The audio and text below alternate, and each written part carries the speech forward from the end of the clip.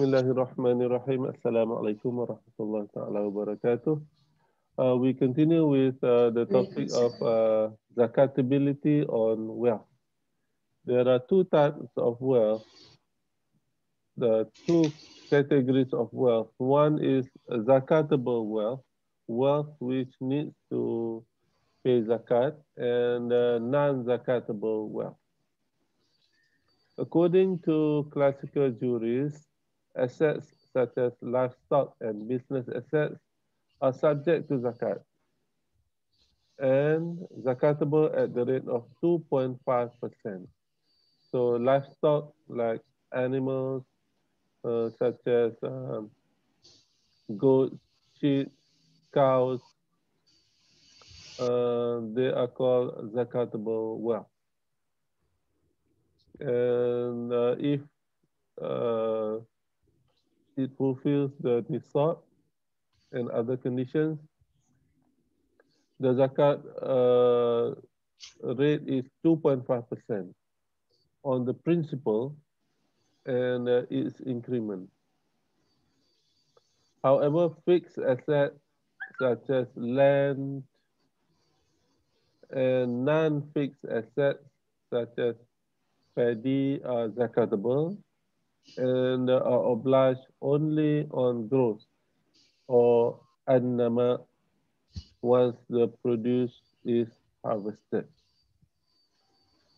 Okay, so zakat on paddy is called annama because it is paid only when it is harvested. So if the paddy is not harvested or the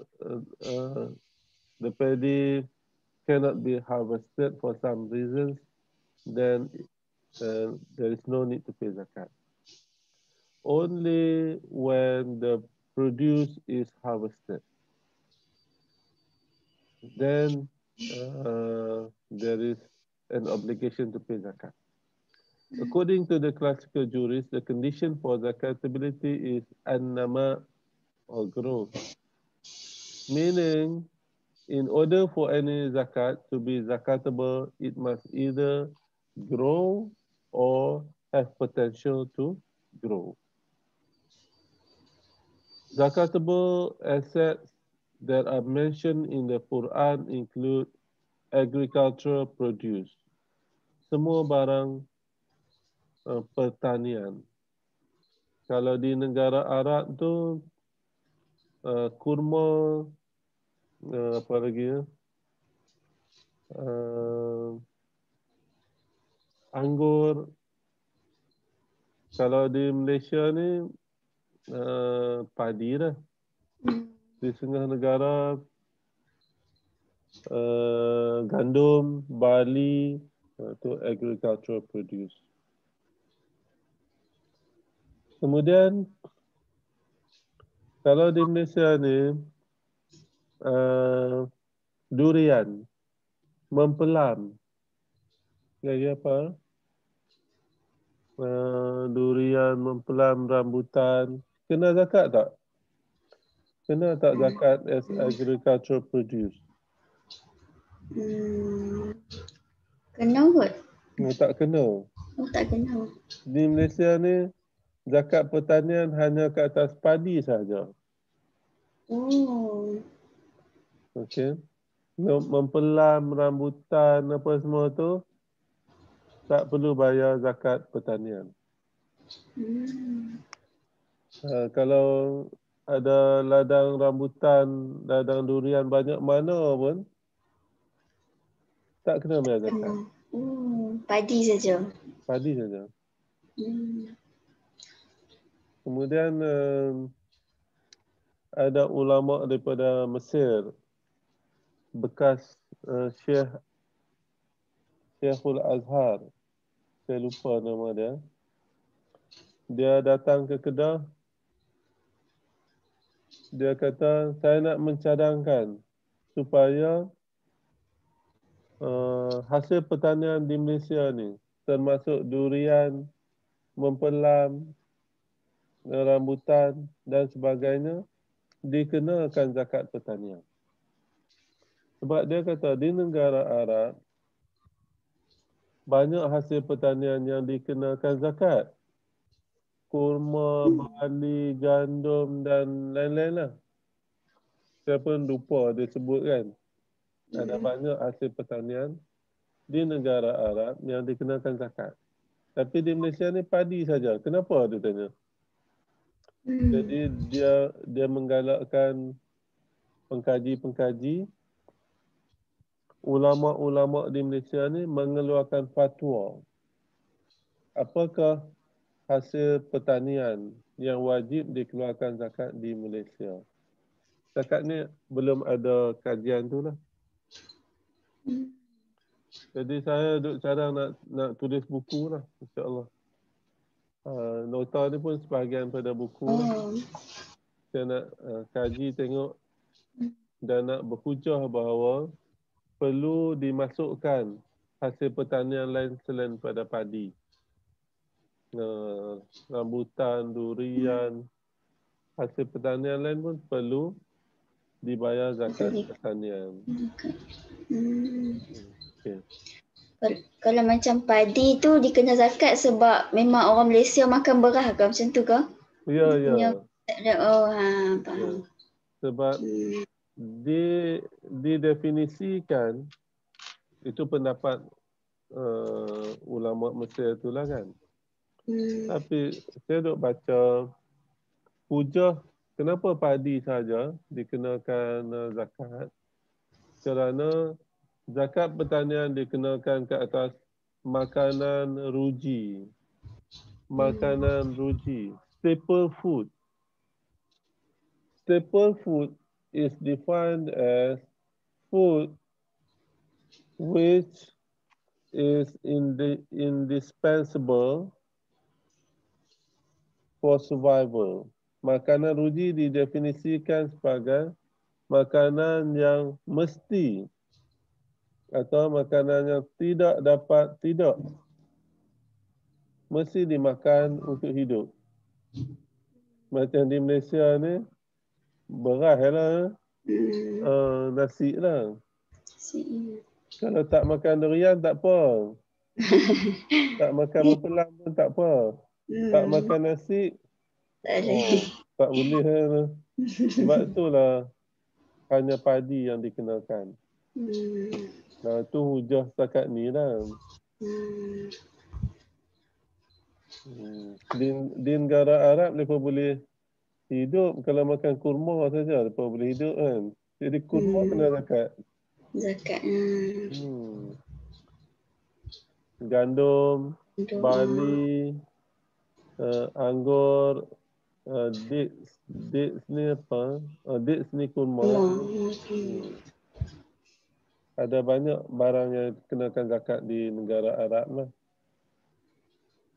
Jadi bila ulama tu datang ke Malaysia, dia rasa heran lah. Satu barangan je. Satu hasil pertanian yang dikenakan zakat. Zakat padi.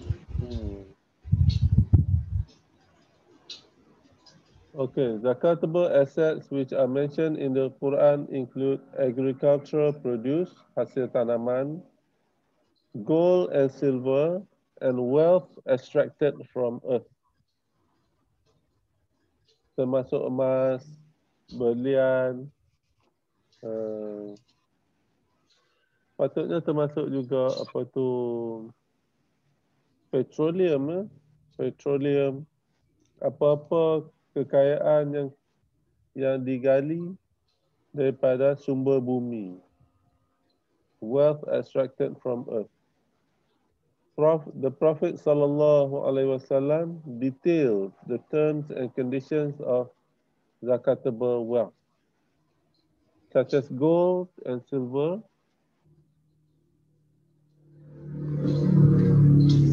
agricultural produce, wealth extracted from earth, ma'adin, and ancient treasure, arikas, and livestock. These are the wealth mentioned in the hadith. Gold and silver, agricultural produce, wealth extracted from earth, ma'adin, and ancient treasure, al-rikas, and livestock. So based on the Quran and Sunnah, some scholars opine that zakatable wealth include livestock, such as camels, cows, and sheep, money, gold or silver used as business assets and savings, crops used as staple food, bahan apa ni, pertanian, hasil pertanian yang digunakan sebagai makanan ruji, staple food, makanan yang kita perlu untuk hidup, such as rice, wheat, barley, dates, and raisins, and treasures hidden underground by ancients. Harta karun, treasures hidden underground by ancients, and mining under or on the surface of the earth. Biji timah, emas, besi, hasil petroleum, itu termasuk barang yang dikenakan zakat. Zakatable item. However, there were other group of scholars who opined that zakatable wealth are not restricted to those explicitly mentioned by the Quran and Sunnah. Jadi, ulama terkini berpendapat bahawa selain pada yang disebut dalam Quran dan Sunnah, ada lagi aset yang perlu dikenakan zakat. Tak sebut dalam Quran, tak sebut dalam Sunnah. Tapi aset ni perlu dikenakan zakat. Termasuk, so these scholars arrived at a conclusion that earned zakat, earned income, zakatul mal al-mustafad, mana-mana pendapatan yang diusahakan. Okay. Income from non-zakatable assets, al-mal al-mustaghalat, and investment assets are zakatable. So kalau ditanya apakah item yang tidak ada dalam Quran dan tidak ada dalam Sunnah, tapi ulama terkini mengatakan perlu zakat, perlu dibayar zakat. 3 benda. Pertama, zakatul mal al-mustafad.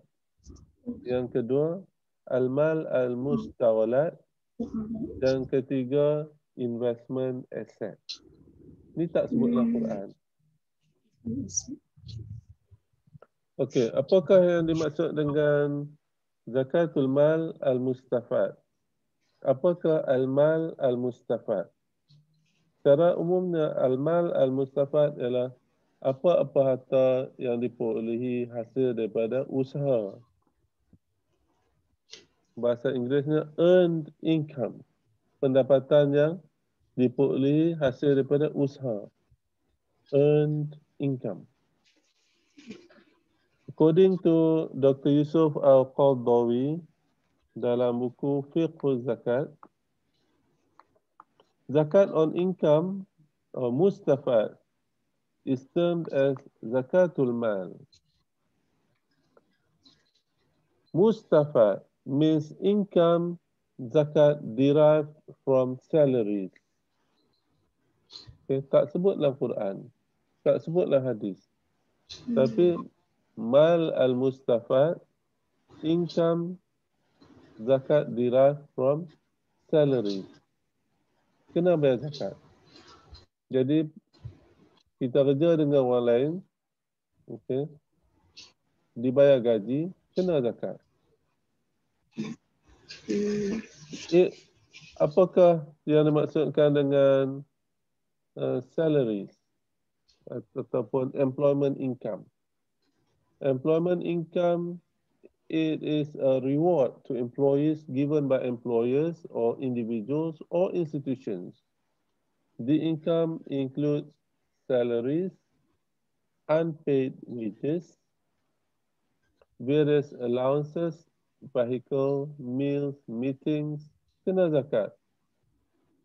Income and others, including bonus or something that can be calculated as revenue, such as royalties and rent. Jadi royalty pun kena bayar zakat, sewa pun kena bayar zakat.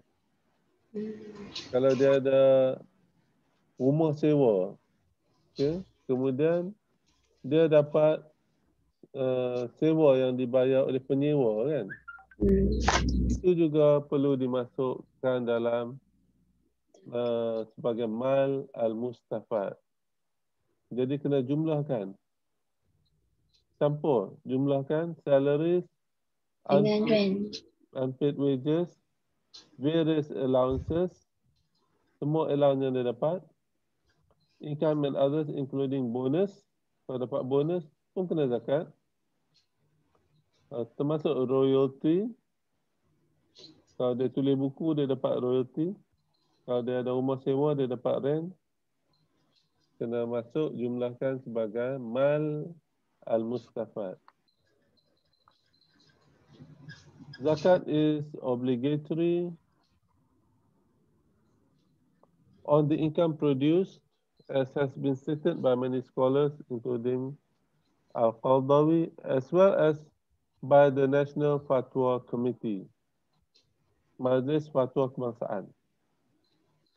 The obligation to pay income zakat is based on the following conditions. Syarat-syarat untuk membayar zakat: Islam, independent, merdeka, perfect ownership, milkut tam, nisab, cukup nisab, haul, and halal income. Zakat rate on income is 2.5% of income. Ada orang tanya, kalau dia bekerja dan dapat pendapatan yang haram, dia kena bayar zakat tak? Pendapatan haram. Pendapatan haram tak payah bayar zakat. Ya. Ya? Kalau pendapatan tu haram, dia bayar zakat, mas pendapatan tu tetap haram. Haram. Sebab haram, gaji dia haram. Kalau gaji dia haram, misalnya dia bekerja dalam perniagaan yang haram, ya. Jadi income dia tak payah bayar zakat dan pendapatan dia adalah haram. Kalau bayar zakat pun dia tetap pendapatan dia tetap haram. Pendapatan yang haram tidak boleh disucikan dengan zakat. Conditions of zakatability, syarat-syarat membayar zakat. Conditions of zakatability are as follows. Islam. Zakat obligation on zakatable assets is obligatory on every free Muslim, male or female, sane or insane, minor or adult. In the case of insanity or minor, guardian or any party given the rights under the law to protect them must pay zakat on their behalf. It's worth mentioning that if the wealth is shared with non-Muslims, only the Muslim portion is zakatable. Kalau dia share business, katalah 50-50. So zakat perniagaan hanya dikenakan ke atas 50% yang dimiliki oleh orang Islam. 50%. Contohlah kalau 50-50. Kalau misalnya syarikat tu 30% Muslim, 70% non-Muslim, bayar hanya ke atas portion yang Muslim sahaja. Yeah. So if the wealth is shared with non-Muslims, only the Muslim portion is zakatable. Biasalah, zaman sekarang ni buat bisnes share dengan orang bukan Islam kan. So, bahagian yang dimiliki oleh orang Islam sahaja yang perlu dibayar zakat. Okay, the second condition is independent, merdeka. A Muslim must be independent as opposed to being a slave to be obliged to pay zakat, because a slave does not own any wealth, as the slave is owned by his master. In modern context, slavery system no longer exists. Sekarang ni tak ada dah sistem perhambaan, tak ada dah. Tak ada. Okay. However, it is still worth mentioning because it could have some implications on zakat. Sekarang ni tak ada sistem ni dah. Tapi sebut jugalah kan. Sebab zaman dulu ada yang menjadi hamba. Hamba tidak wajib membayar zakat. Hanya orang yang merdeka saja. The third condition is milkutam, or complete ownership. Complete ownership means possessing the wealth and benefits of the wealth without any legal restriction from other parties or authorities. If the wealth is owned by an individual, the individual must have complete possession without sharing with others. However, if the wealth is shared under company or other entities, it is considered owned by one owner. It means that if the shared wealth is above nisab, it is zakatable even though each individual's wealth does not reach the nisab. It must be noted that a wealth is not in complete ownership if there are rules or laws which prohibit the possession of the wealth or the use of its benefits, such as monies in employee provident fund accounts owned by Muslims under the age of 55. Jadi, wang caruman dalam KWSP oleh seseorang yang belum berumur 55 tidak dikenakan zakat. Hanya dikenakan zakat selepas umur 55. Sebab sebelum umur 55, wang dalam akaun KWSP tidak dimiliki sepenuhnya. Not in complete ownership. Ada duit tapi tak boleh buat keluar. So, monies in employee provident fund accounts owned by Muslims under the age of 55 is not in complete ownership. Therefore, it's not zakatable. Tapi bila umur 55 dah boleh buat keluar, maka pada ketika itu dia simpanan KWSP itu adalah dalam pemilikan sempurna selepas umur 55 dan wajib dikeluarkan zakat 25% darab dengan wang simpanan. Monies in retirement fund or Waqf and armed forces fund board. Okay. Wang yang dalam Waqf dan dalam LTAT itu tidak dianggap sebagai milkut tam, sebagai complete ownership. Selagi dia belum selagi dia belum boleh mengeluarkan. Saya tak pasti umur berapa dia boleh keluarkan. Dalam kuat ni saya rasa umur 55 juga. Kalau LTAT ni macam APF ni. dia macam APF juga rasanya. Kalau LTAT ni pun sama juga lah. So selagi dia tak boleh mengeluarkan, dia tak payah bayar zakat. Once dia boleh mengeluarkan, pada ketika itu dia wajib bayar zakat pada kadar 25%. Okay, conditions number 4, syarat membayar zakat. Another condition of zakatability is the ownership of wealth must be at least for a period or haul of 1 lunar year, tahun hijriah, which means that if the wealth is owned for a period or haul of less than 1 lunar year, it is not zakatable. Kalau tak cukup haul, tak payah bayar zakat. However, there are exceptions. Ada pengecualian. Except for certain wealth, such as agricultural produce. Hasil pertanian tak payah tunggu haul. Mining or ma'adin extracted from the earth.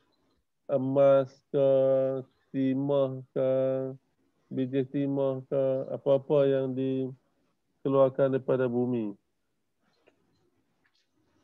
Di Kedah ni katanya nak buat kajian apa ni, ada ma'adin, ada logam dalam tanah. Betul. So, kalau berjaya, maksudnya perlu dibayar zakat tanpa perlu tunggu haul. Tak payah tunggu haul. Keluar dia, terus bayar zakat. Termasuk zakat petroleum. Okay. Dan setakat yang saya kaji, zakat ma'adin ni tidak dibayar. Yang dibayar ialah zakat perniagaan petroleum. Dia dibayar sebagai zakat perniagaan, tapi tak dibayar sebagai zakat ma'adin. Okay.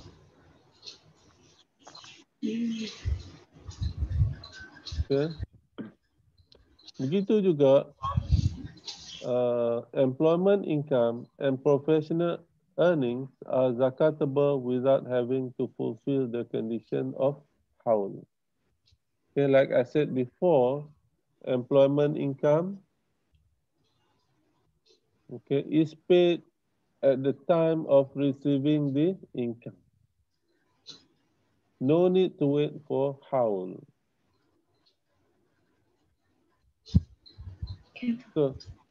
So this must be very clear. I talked to one professor. At one time, I asked one professor, and this professor used to teach the subject of zakat. So I asked him, Prof, did you pay zakat? And he asked me, why do you ask that question? He was not happy with my question. So I said, Prof, I just asked the question, did you pay zakat or not? He said, no, I do not pay income zakat. And I asked him, he was a lecturer of zakat. Prof, why? Why you didn't pay zakat? And then he said, this is what's wrong with you. He said, this is what's wrong with you. And I said, okay, continue, Prof. He said, there are some young zakat researchers. At that time, I was still young. There are some young researchers who do not understand the concept of surplus wealth, he said. surplus zakat is paid on the surplus wealth. Okay. Although I'm a professor, I never have surplus wealth because at the end of the year, at the end of the month, I use all my money. I use all my salary. I don't have any surplus wealth. And I said, Prof, okay, the zakat on income, okay, do not require, zakat on income does not require howl. We pay zakat at the time that we receive the income. Okay. So I said, even if someone owns, for example, $1 million, 1 million ringgit a month, if it waits for howl, then it will not reach nisab. Kalau kalau gaji 1 juta Duit pun, 1 juta kalau. gaji 1 juta pun dia akan habis juga, saya kata. Okay, saya sebut, according to Dr. Yusuf Al-Qardawi, okay, the zakat on income does not have to wait for the howl. Howl is not the condition for paying employment income zakat. That was my discussion with professor. At that time, I was still young.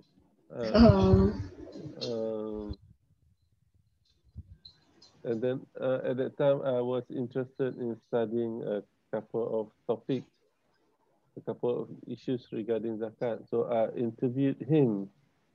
And to me, it was surprising, considering he was a lecturer of zakat. Zakat, ya.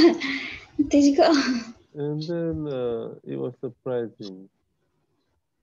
So I always mention this story to my students because we have to understand that employment income, okay, needs to be paid zakat, and the howl is not the condition to pay income on employment, to pay zakat on employment income. Simple aja. Zakat gaji tidak perlu tunggu haul. Itu saja. Cukup nisab.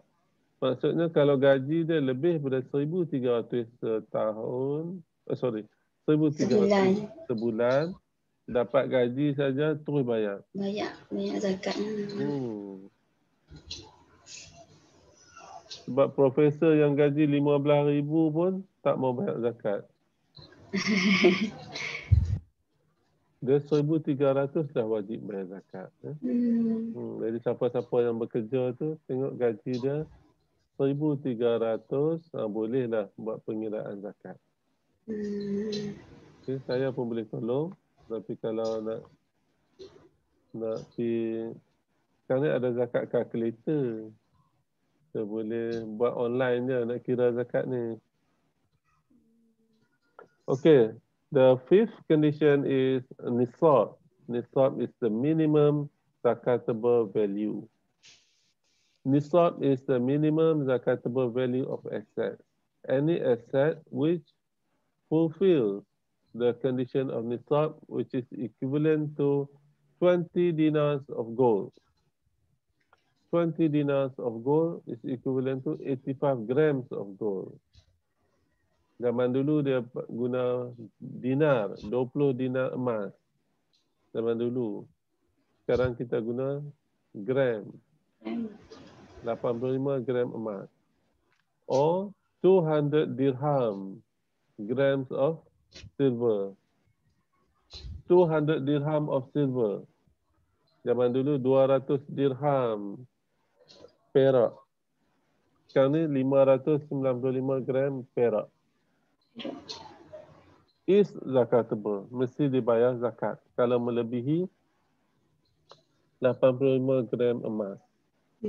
According to Dr. Yusuf Al-Faldawi, if the condition of nisab is fulfilled at the end of the year, then the wealth is zakatable because it does not require the wealth nisab to be owned for the duration of a year.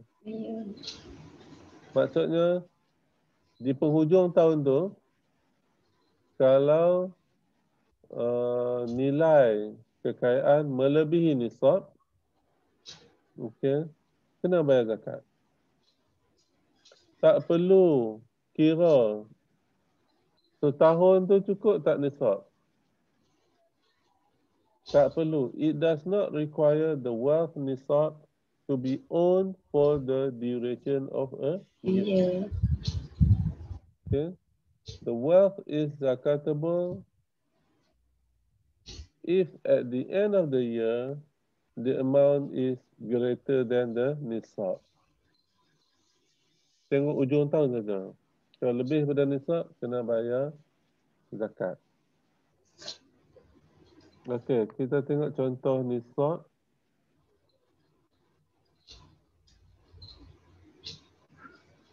Seperti mana yang disebut dalam hadis. Okey. Ini adalah items yang ada dalam hadis.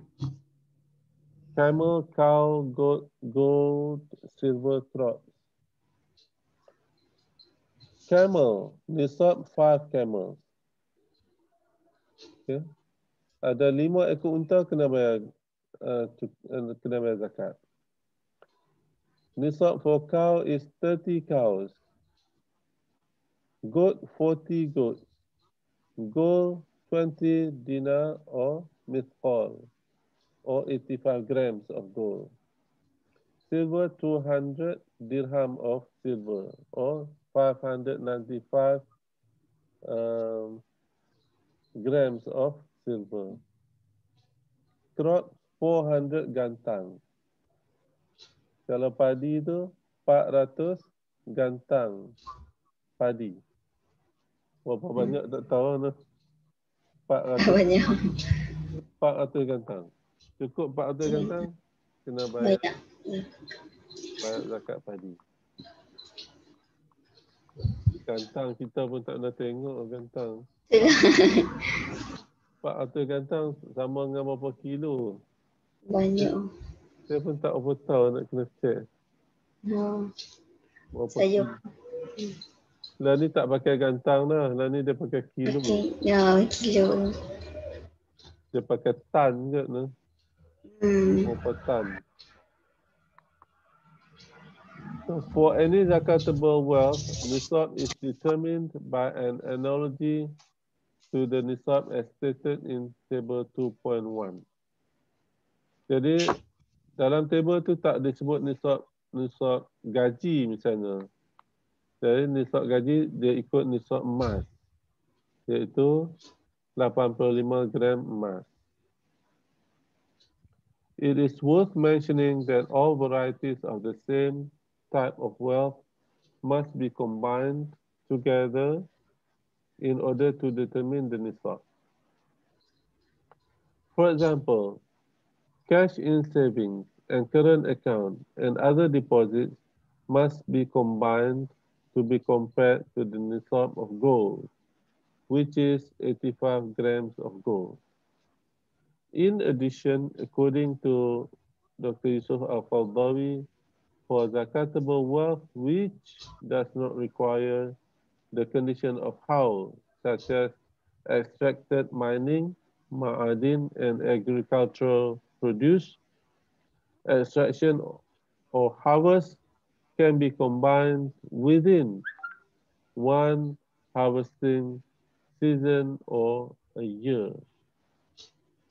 This implies that any income of ma'adin and agricultural produce, as well as employment income and professional earnings received throughout the year, must be combined in order to determine nisab.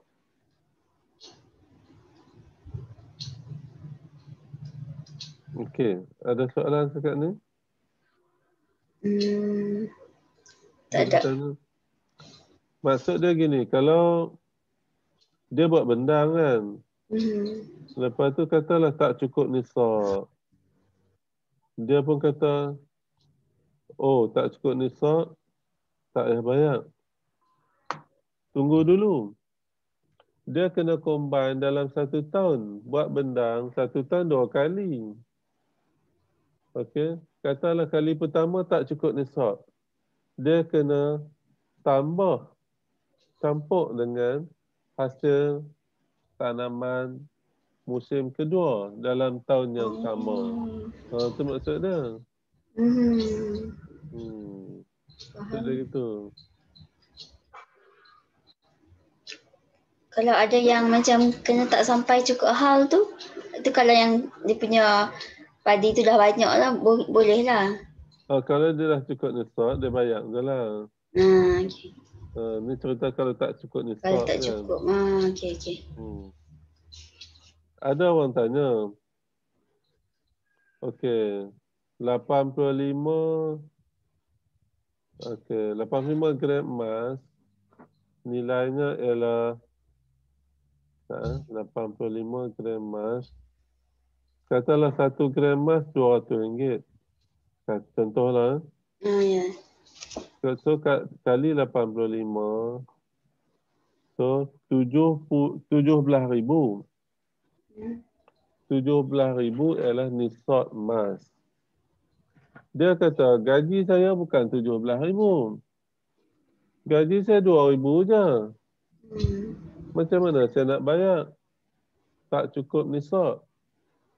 Nah, itu adalah ajaran sesat. Ajaran tak betul.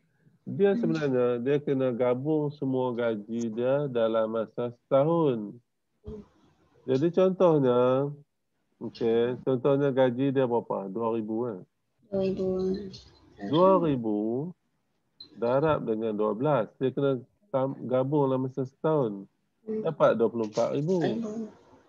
24,000 kan lebih daripada 17,000. Betul. Jadi dia kena bayar gaji. Dia kena bayar zakat. Ya, zakat.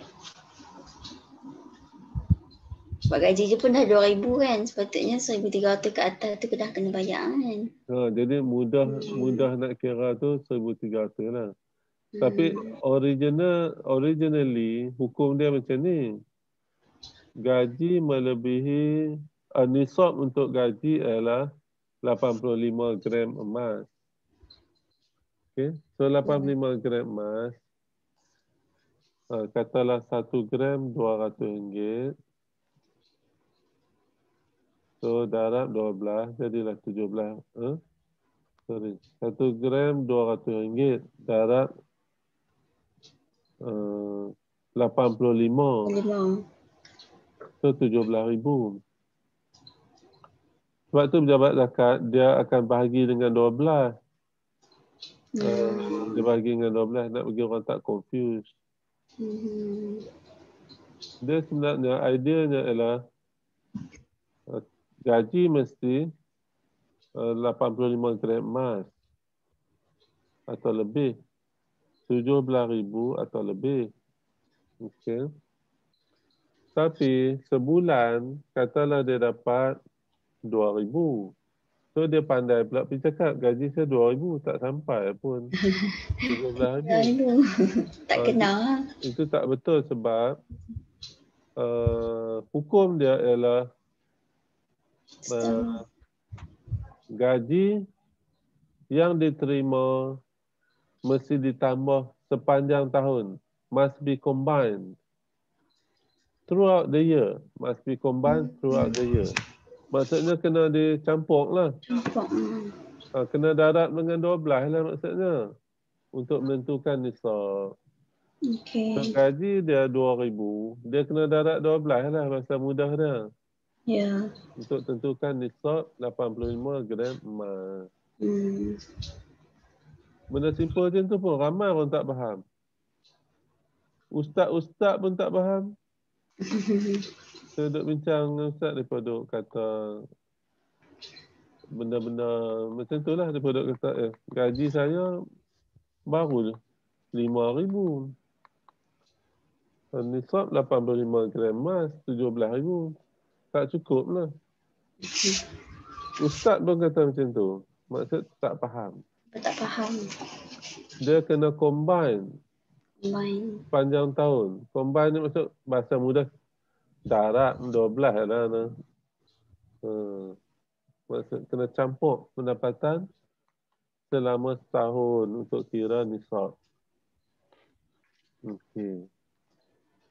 Jenis-jenis zakat, ada dua jenis zakat, iaitu zakatul fitri, zakatul mal. Ya.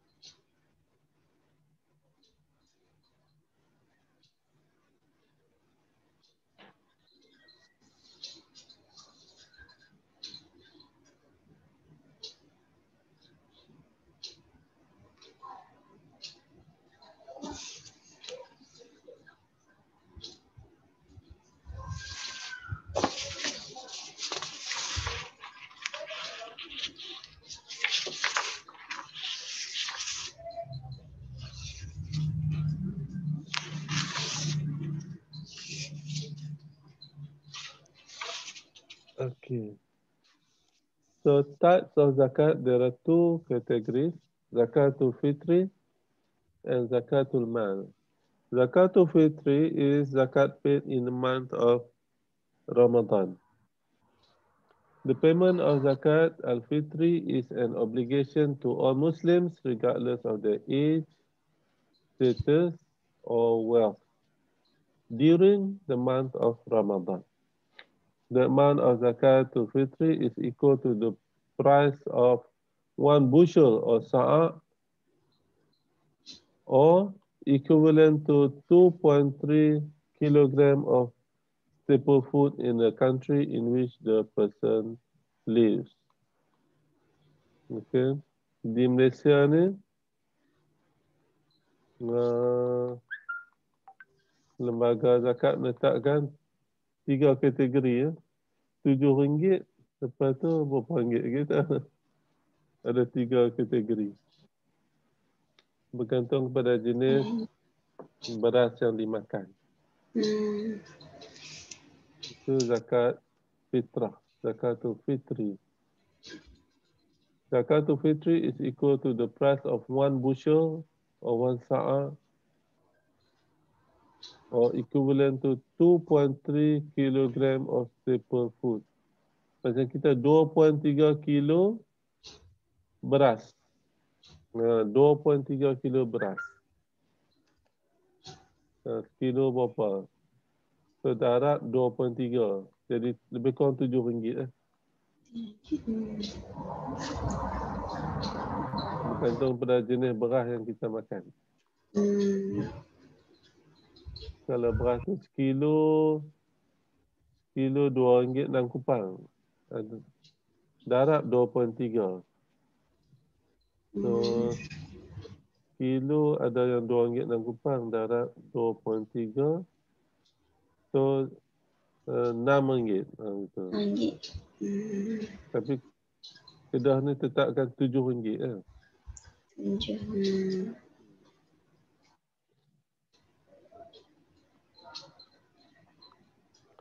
Okay, zakatul mal. Zakat on wealth. Zakatul mal.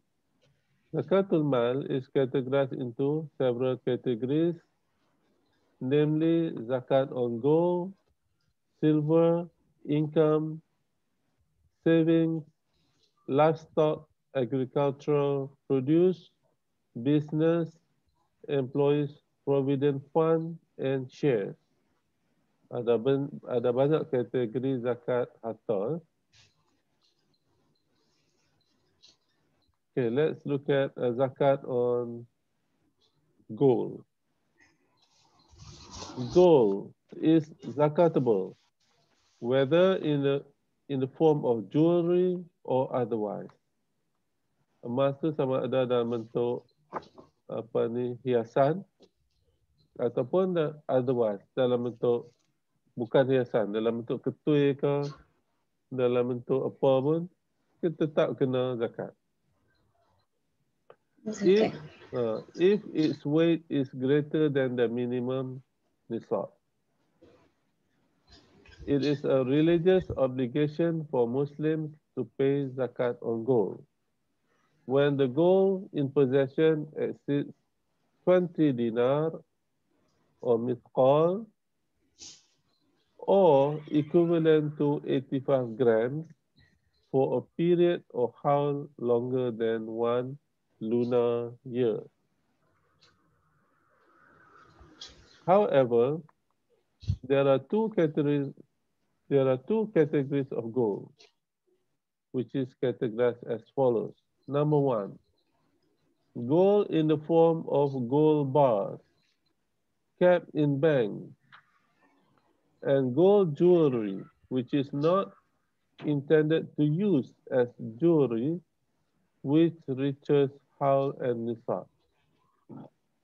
The amount of zakat payment is 2.5% of the amount of gold that exceeds the nisab.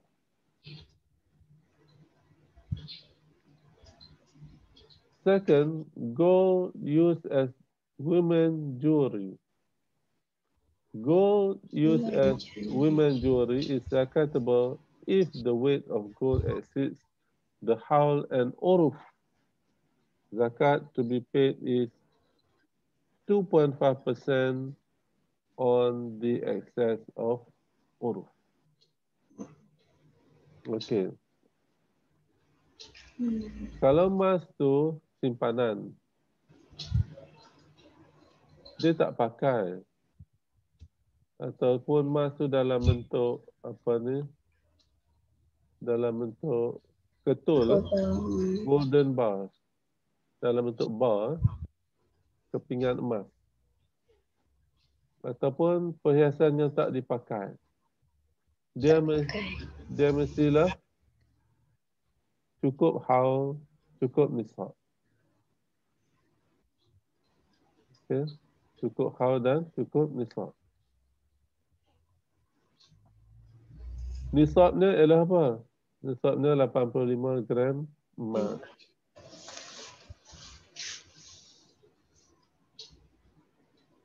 So, lebih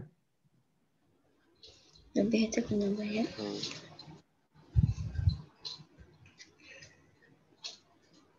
Okay.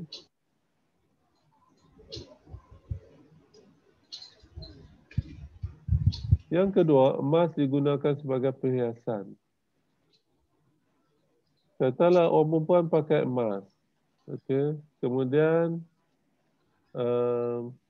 emas tu melebihi haul dan uruf.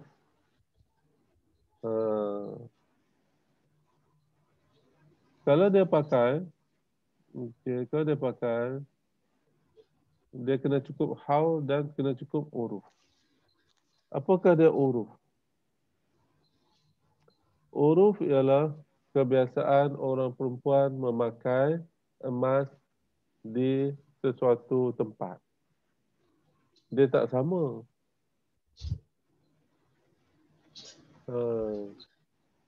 So, siapa yang tentukan uruf? Lembaga zakat masing-masing. Yang ni kena cek lah, uruf Kedah. Di Kedah berapa? Hmm. Berapakah timbangan uruf di Kedah? Kena cek dia berubah dari semasa ke semasa. Hmm. Setakat tahun lepas, Kedah tetapkan uruf sama dengan nisab 85 gram. Hmm. Tengah tempat macam di Melaka, dia tetapkan uruf yang lebih tinggi.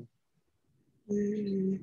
Sebab uruf ni maksudnya berapakah timbangan emas yang biasanya orang perempuan pakai di tempat tersebut. Dia tak sama lah. Kalau di India mungkin lain. Mungkin dia pakai banyak emas kan. Hmm. Di Kedah ni berapakah uruf.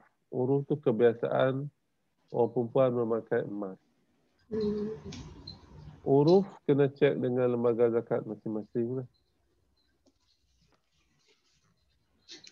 Ini penting. Ini pun ramai orang tak faham.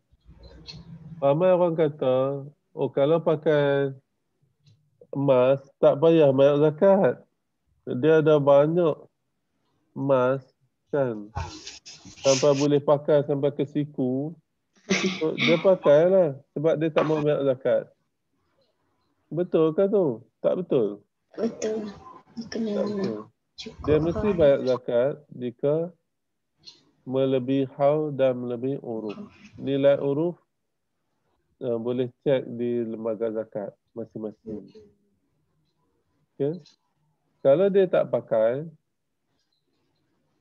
dia confirm kena bayar. Kalau lebih daripada 85 gram emas dan cukup haul, dia confirm kena bayar. Hmm. Kalau yang 85 gram tu untuk Kedah saja kan? Negeri lain pun lain-lain kan? Ke Sama. semua sama? Oh, semua sama. Kalau nisab sama, 85 gram seluruh dunia. Oh, okey. Dia kena kira lah. Hmm. Kalau dia timbang-timbang tengok lebih daripada 85 gram, dia kena bayar zakat. Berapa banyak bayar zakat? Berapa? 2.5% of the amount of gold that exceeds the nisab. 2.5% daripada jumlah Bisa. emas tu yang melebihi nisab.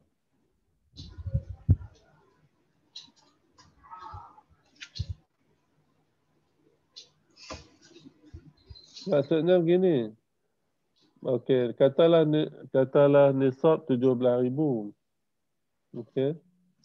Dia 85 gram kira-kira 17,000. Kemudian katalah dia ada berapa gram.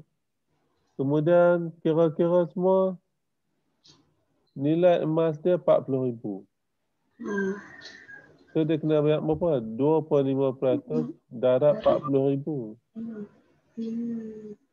So dapatlah 1,000. Jumlah zakat dia kena bayar 1,000. Sebab banyak orang puan ke mana? Kalau nilai dia sampai 40,000 lah contohnya. Okey. Okay, saya kita we stop here. Okey. We will continue next week.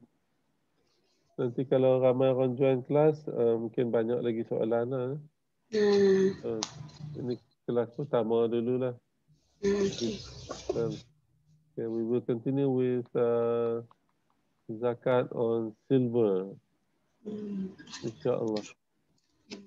Okay, ada apa-apa soalan sebelum kita berhenti? Any question? Tak ada. Okay. Okey. Okay. Assalamualaikum warahmatullahi wabarakatuh.